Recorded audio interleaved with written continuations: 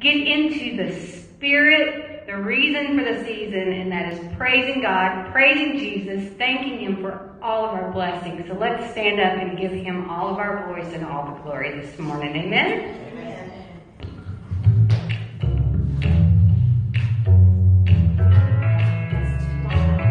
Too loud, Jim. Way in a manger, no crib for a bed. Is that okay? Little Lord Jesus, bowing down His sweet head, the stars in the sky looked down where He lay. The little Lord Jesus asleep on the hay. The cattle are lowing, the baby awaits, but little Lord Jesus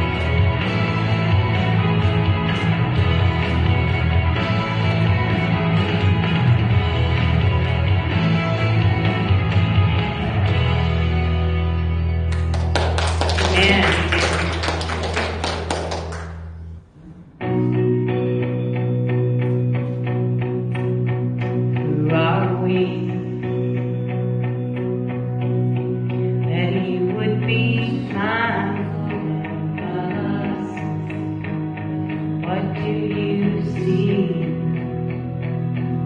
It's worth turning our way. We are afraid in ways that we never should be.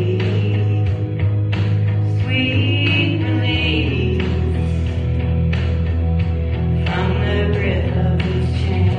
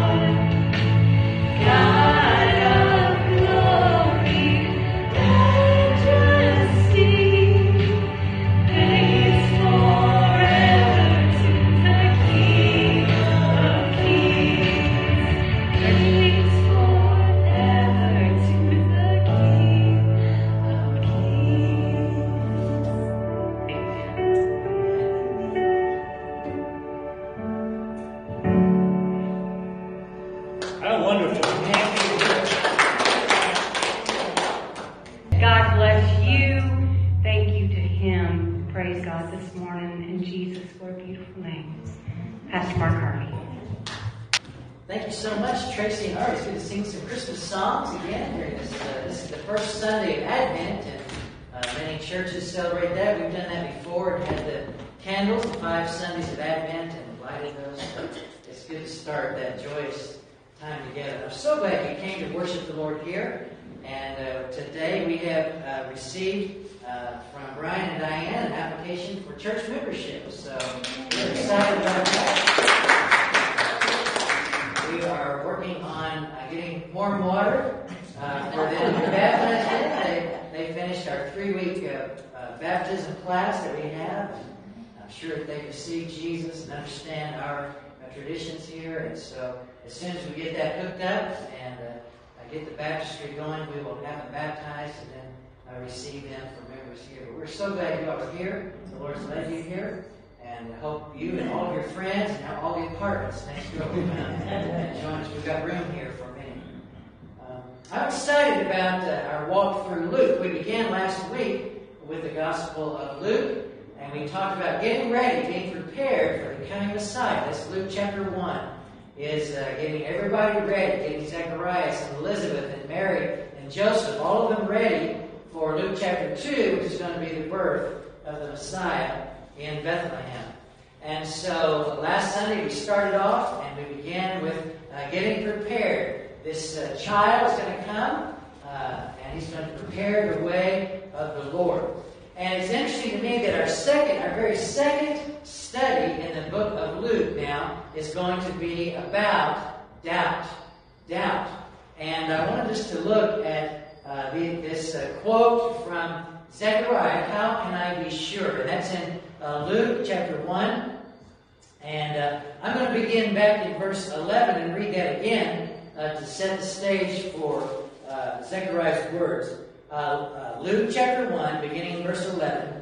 "Then an angel of the Lord appeared to Zacharias, standing at the far right side of the altar of incense. When Zacharias saw the angel, he was startled and was gripped with fear.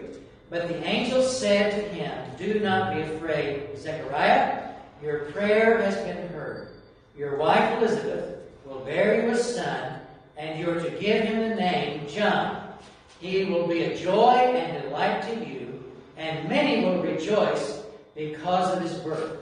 For he will be great in the sight of the Lord. He is never to take wine or other fermented drink, and he will be filled with the Holy Spirit even from birth.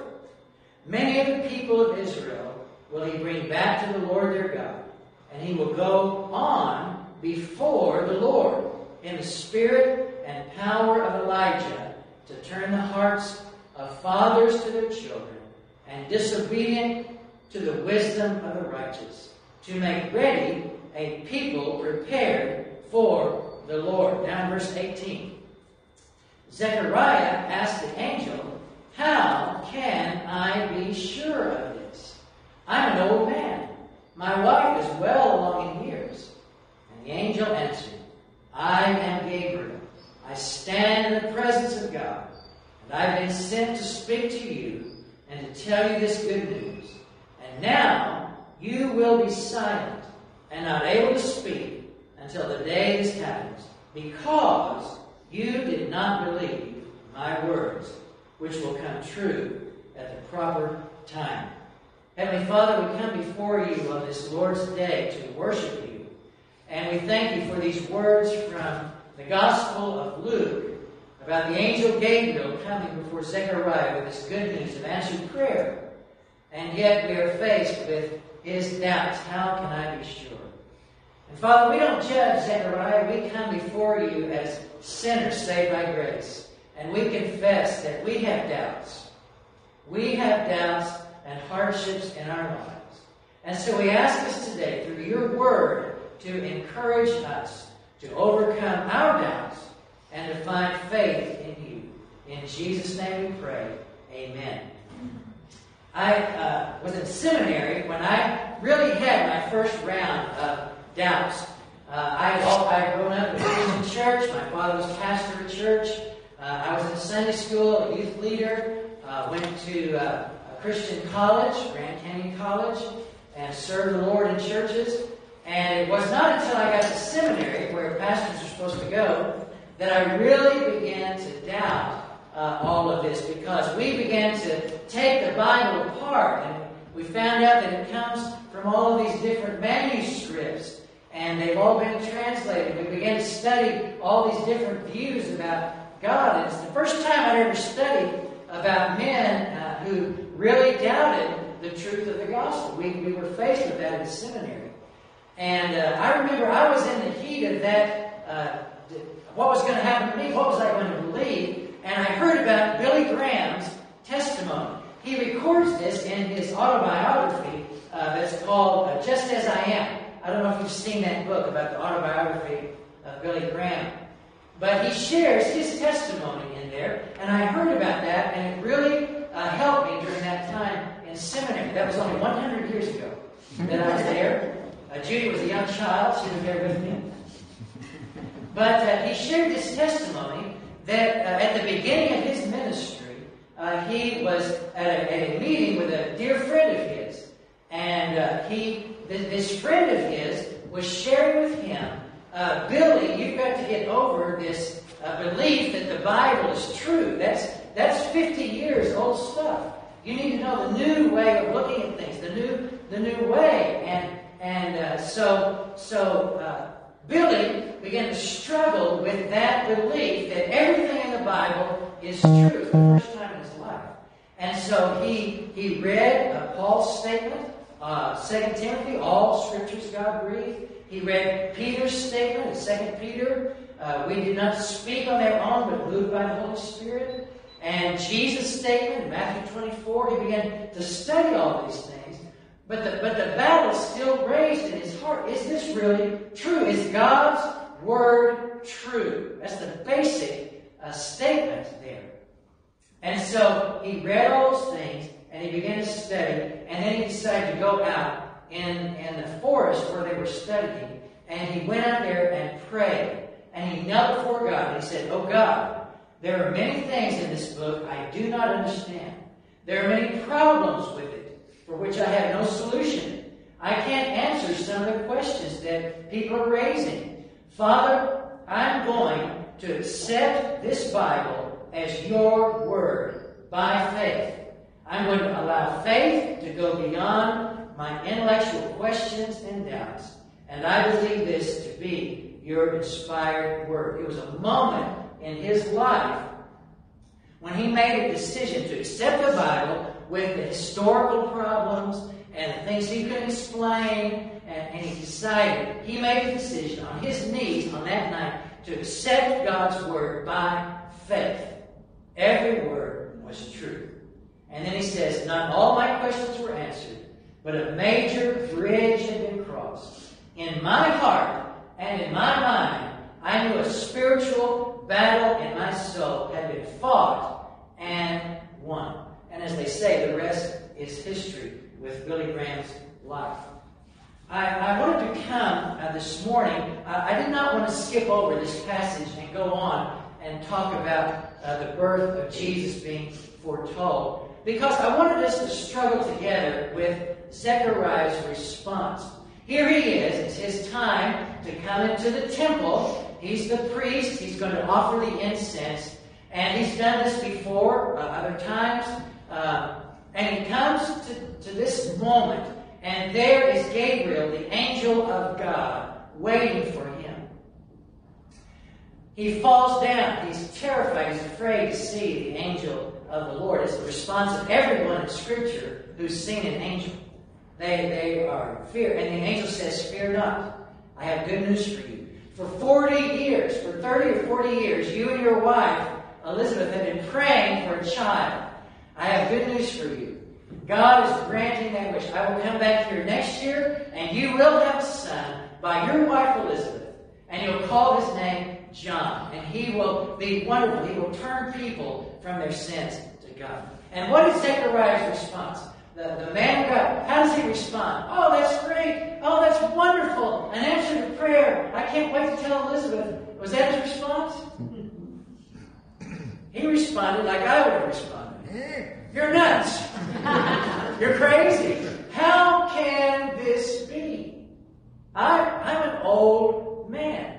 And I'm sure he didn't mean to say it, but he said, my wife's an old lady. We can't have children at this age. We've accepted our prayers have not been answered. We've prayed for 40 years. We accept this. We love God. We're faithful. How can this be? And so the angel responds. And he responds, God can do all things. And I will come back next year, and you will have a son. And that response, I want us to look at that because I have had those kinds of doubts in my life. I've trusted the Lord. I followed Him in baptism. I've been involved in His church. And from time to time, I've had serious doubts in my heart. And so today, I want us to just take this apart and look at it and see if God could speak to us. Maybe you're here today and you have doubts. Maybe you have been prayer that's been unanswered. Maybe you're in a situation that's been unresolved and you've prayed to God and there's been no answer. There's only been silence.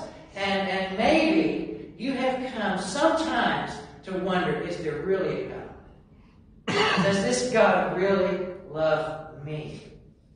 And so I want us to look at this response and see that first of all, the problem of doubt, we all struggle with doubt. That's just going to be a fact. When we're involved in a faith-based relationship with a God, we're going to have doubts through television and the media and friends and sometimes spouses and children are going to say, why do you keep on praying that prayer? Why do you keep doing that?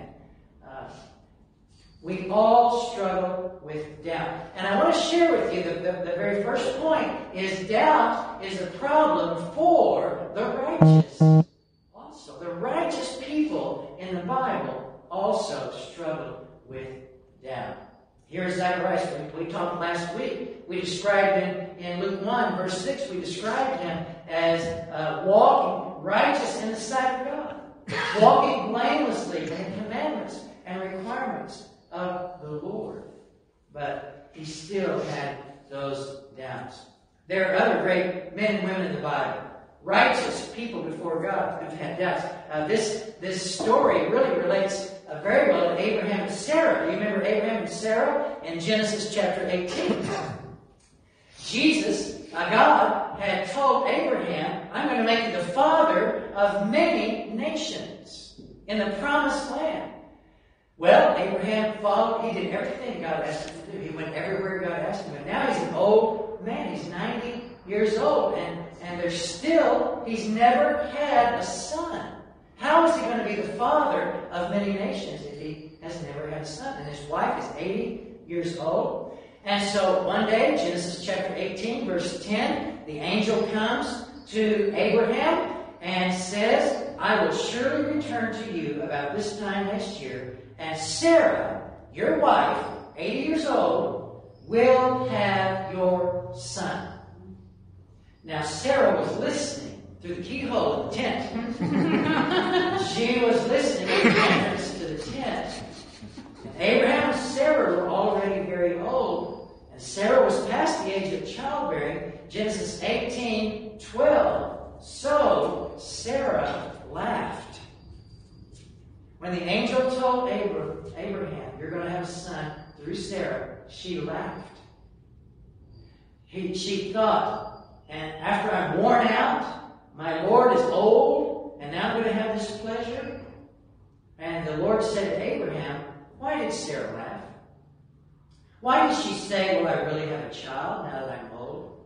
Verse 14, Genesis 18:14. Write that down. Genesis 18:14. The angel said to Abram, is anything too hard for the Lord? Is anything too hard for the Lord? I will return at this appointed time next year, and Sarah will have a son. Of course, Isaac. Isaac was a joy to them. And Isaac had Jacob, and Jacob had 12 sons, the 12 tribes of Israel, and on and on. Abraham was the father of many nations because God promised him that long ago, but it took a long time. But she laughed. And then even in these passages, we're talking here about Zacharias, and he's promised a son named John. I want to tell you about that son. John would become John the Baptist. And John the Baptist is the one who's going to baptize Jesus. We'll read about that in several weeks. And when John the Baptist, who we're talking about here, when he baptized Jesus, the Spirit of God came from heaven as a dove and landed on Jesus. And John heard a voice from heaven. The Father said, "This is my Son, in whom I am well pleased." How much more evidence would you want? John saw that. John heard that. John shared that. But in Luke chapter 7, we find that John the Baptist is now in prison. He's in prison because he has criticized the king of that time. And John the Baptist is in prison. And listen to what John the Baptist does. He's in prison in that place. He's been waiting. And John's disciples go to him and tell him all about Jesus and what he's doing. And calling them, Luke 7:19, John the Baptist sent them to Jesus to ask. Listen to what John the Baptist wanted to know. Are you the one? Are you the Messiah who is to come? Or should we expect someone else? Can you imagine how Jesus felt when John's disciples came and shared with him, your cousin John the Baptist, the one who baptized you? He wants to know, are you really the Messiah? Or should they expect someone else? And they asked that question, and Jesus replied to these messengers, "Go back to John. Report to John what you've seen and heard. The blind receive sight, the lame walk, those who have leprosy are cleansed, the deaf hear, the dead are raised, the good news is proclaimed to the poor. Blessed is anyone that does not stumble on account of me." Now, I want you to notice Jesus' response to John the Baptist's doubts. This is so important. This is so important. It's the whole point of this sermon. Then Jesus said in Luke 7:24, after John's messengers left, what did Jesus say to the crowd? Well, we'd hoped for John the Baptist, but he doubted, and he's not one of us anymore. He's not a member of Belvoir Baptist Church anymore. I'm sorry to tell you that John the Baptist has fallen away. Is that what Jesus said? In Luke 7:24, after John's messengers left, Jesus spoke to the crowd. What did you go outside to see? A reed swayed by the wind? A man dressed in fine clothes? But what did you go out to see? A prophet. Yes, I tell you, and more than that, this is the one. John the Baptist is the one about whom Malachi wrote, "I will send my messenger ahead of you, who will prepare the way for you." And then verse 28, Luke 7:28, after hearing about John's doubts, Jesus said, "I tell you, among those born of women, there is no one greater than John the Baptist." No one greater than John the Baptist. Take heart. Take heart, brother and sister. Take heart, dear ones. When we have doubts, God does not turn his back on us. When we have our doubts and we come with these struggles, God doesn't turn us away because we've had doubts. And that's why we're afraid. We're afraid to doubt because God might cut us off. Jesus said of John the Baptist, there was no one greater than him. So where does that doubt come from? It's a problem for the righteous. Where does doubt come from? It does not come from a lack of evidence. Doubt does not come from a lack of evidence. Doubt comes from a sinful heart. When we have doubts, it's because we are doubting God. We've stopped believing. We've stopped trusting. We've stopped praying. And it's a sinful heart that leads to those doubts. Have you ever said, or have you ever had someone say to you, if I could see a miracle, I believe in God. If I could see God do something big, I would believe. If God wrote it on the wall that he's there, I would believe it. If I've prayed, if God would answer my prayer, I believe. Is that true? Would they? Do they? No. There's a great story in Luke 16 later on. Luke chapter 16. about the rich man and Lazarus. I don't know if you remember that story or not, but the rich man and Lazarus are at the gate, and the rich man dies. This is in Luke chapter 16, verse 25. And both of them die, and Lazarus goes to heaven to be with God, and Abraham is there. And the rich man goes down to Hades, where there's torment and fire, because he does not believe in the Messiah. And so the rich man is in Hades, and he says he wants someone to go back. He's got 5 brothers still alive, and he wants someone to warn his brothers not to come to Hades. Don't come to hell where I am. Warn them. And Luke 16:25, Abraham says, "Son, you remember that in your lifetime you received every good thing. Lazarus received bad things. Now he's comforted here and you're in agony. Besides all this, between us there's a great chasm. Between heaven and hell there's a great chasm set in place, so that those who want to go from here to you cannot, nor can anyone come over to us." And verse 27, the rich man said, "I beg you, Father, send Lazarus to my family, for I have 5 brothers. Let Lazarus warn them, so that they will not come to this place of torment." And Abraham replied, "They, your 5 brothers who are still living, they have Moses and the prophets. Let them listen to them." "No, Father Abraham, but if someone came back from the dead, they would repent." Verse 31, he said to him, "If they do not listen to Moses and the prophets, they will not be convinced, even if someone rises from the dead." That's the story that Jesus told. If people are not willing to read God's word and believe, if they're not willing to listen to your testimony about what God has done for you, then it doesn't matter if an angel appeared to them or something, that they would not believe. They have to make a decision in their heart. Doubt is not a problem with evidence. We have more than enough evidence right here in this room that God is alive. Amen. That Jesus died on the cross for our sins. That He's coming back again. We take the rest of the time and everybody give a testimony. And the evidence is here. Doubt is not a problem with evidence. It's an evidence of a sinful heart, a problem of the sinful heart. But doubt does come from disappointment. Doubt does come from long-term trials, like Abraham and Sarah, a long-term trial without a child.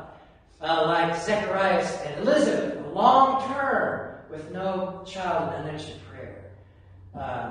Like John the Baptist, a long-term in prison and no reply. And maybe you have that kind of prayer today. Maybe you've got a prayer request that you've been praying for years and years and years, and doubt creeps up from long-term disappointment and a long-term trial. We've talked about unanswered prayer. I've said the phrase unanswered prayer, but really there's not an unanswered prayer. God answers all of our prayers. Sometimes the answer is not now, or this is not my will, keep trusting in me. God answers all of those prayers. But we've been there and we've seen that. There's a funny story in Acts chapter 12, verses 1 to 17. Acts chapter 12, verses 1 to 17. Herod Agrippa has come into charge over Jerusalem, and he's taken James. James was the pastor. We just studied James. James was pastor of the first church that formed in Jerusalem after Jesus ascended into heaven and the Holy Spirit came. They formed a church, and James was there, and he was the pastor. So Herod Agrippa arrested James and had him beheaded. And now he has arrested Peter. And he's going to do the same thing to Peter. Peter is in prison, and the church is gathered, and they're praying for Peter. They're saying, "Lord, free Peter, save Peter." Do they really believe that? They prayed for James, and it didn't turn out so well. And they've been praying for Peter. Well, the Holy Spirit releases Peter from prison. Do you remember that? The shackles fell off, the doors opened, Peter walked out, and Peter decided to go to the church and let them know. And he's outside of the church, knocking on the door. And there's a little slave girl there, and she comes to the door, and she recognizes it's Peter, but she doesn't let him in. She runs back and she tells the church, Peter's here. Peter's been released from prison. He's here. And what does the church say? Get out of here. Come on, sit down. We're praying for Peter. Stop interrupting us. They don't believe her. And so finally, they all go. She's not quiet. And Peter comes in and they restore fellowship and God answers the prayer. But aren't we that church? Aren't we like that? We pray. We have prayer meeting on Wednesday night. And we pray these serious prayers for healing and for safety and for all of these things. But do we really believe it? You see? Especially if there is a delay. Because when I pray, Lord, heal me, open this opportunity, and do it right now. And then there's a delay. We pray in God's will, and it takes time. The other thing I wanted to mention today about the solution for doubt. The solution for doubt. We don't have to live in doubt. The solution for doubt sometimes is to see that God will do what He says. God will do what He says, what He promises. Remember that Luke is writing this gospel to Theophilus. We think he's probably a Roman guard, a Roman captain of the guard. He's a new believer. He wants to believe these things about Jesus. And Luke is writing to him to convince him that these things he's heard about Jesus are true. And he's sharing with him what God says to him will come true. So we look at the prophetic voice. We look at the prophetic word. The very last verse of the Old Testament is Malachi 4:5. See, I will send the prophet Elijah to you before that great and dreadful day of the Lord comes. He will turn the hearts of the parents to their children and the hearts of the children to their parents, or else I will come and strike the land with total destruction. That's the last verse of the Old Testament. And now we're in Luke of the New Testament. And that verse is used. That verse is given by the angel to Zechariah about the son he's going to have. John the Baptist is going to be that son. When Jesus talks about John the Baptist, he refers to this verse. That verse was 400 years ago. That's a long time to wait for John the Baptist, don't you think? 400 years. Isaiah prophesied about the coming Messiah, the Christ who would come and redeem Israel. He promised the people. God promised He would come. 800 years. Well, Jesus promised His disciples He would come back.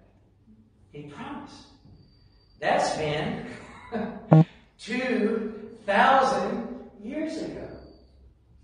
But we look at Scriptures and how God always does what He says He will do. And then sometimes we have to look at God's loving discipline.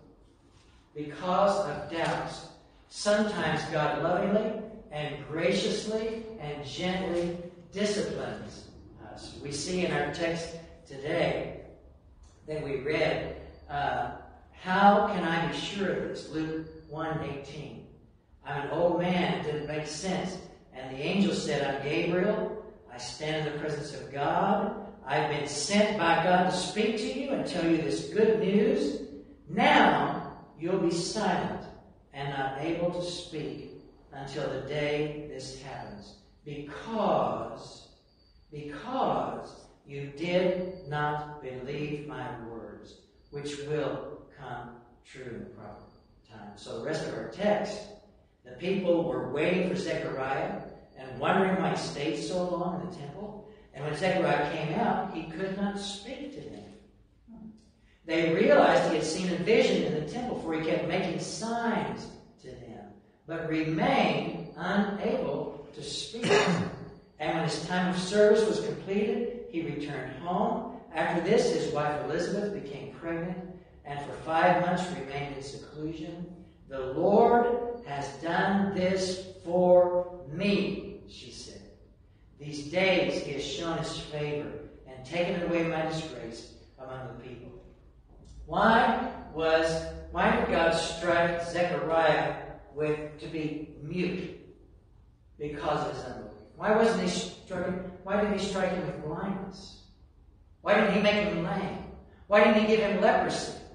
Why did he make Zechariah mute so that he could not share the good news?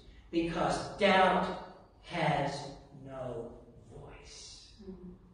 Doubt has no voice in God's world. Only truth can speak.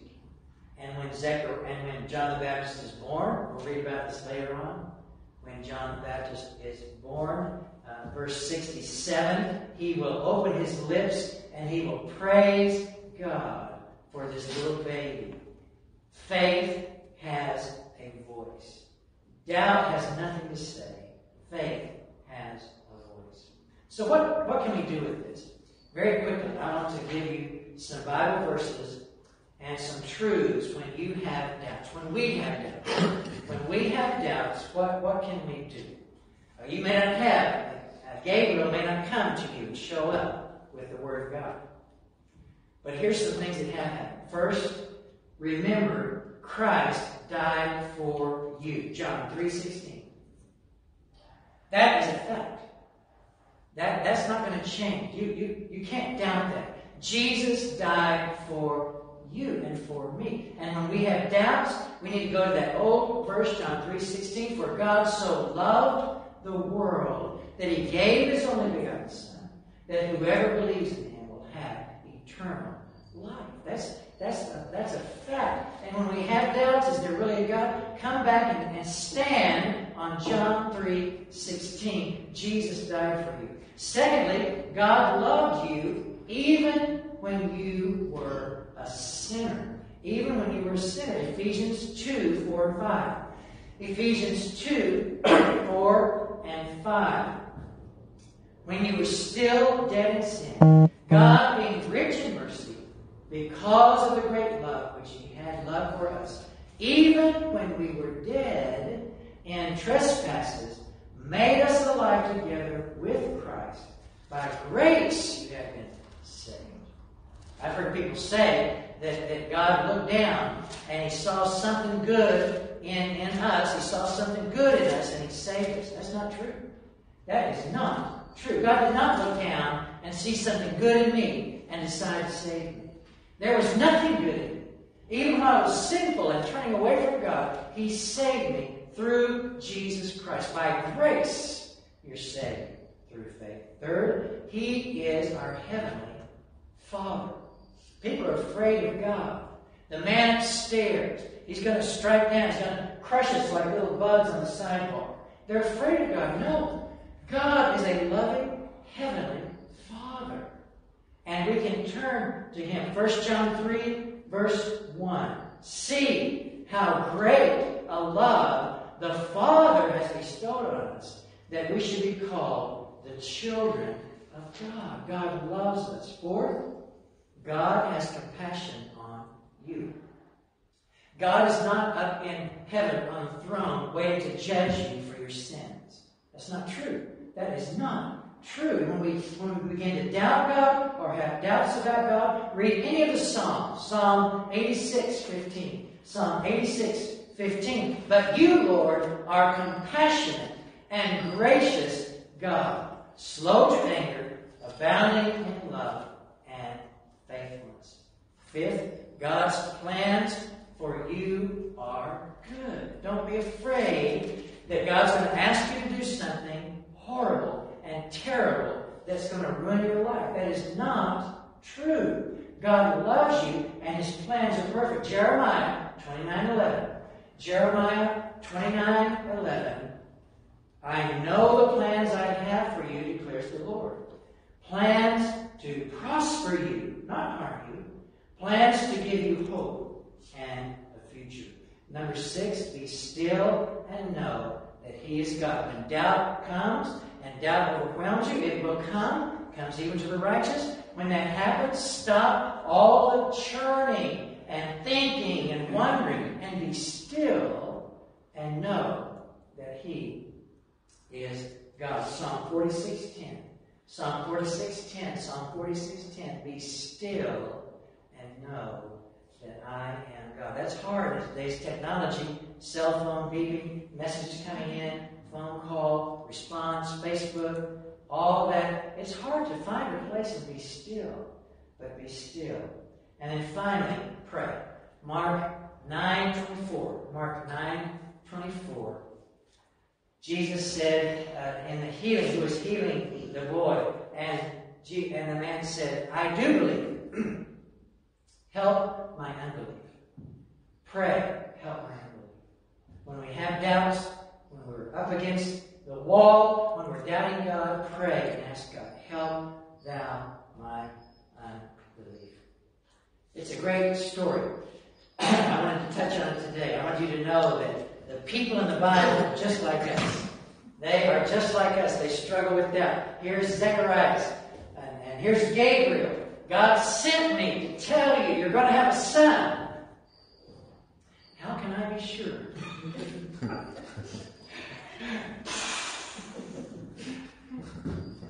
But he came back. And God was faithful. And he had that child. Later, we're going to talk about it later this month. He held that child in his arms and he praised God. His mouth was open.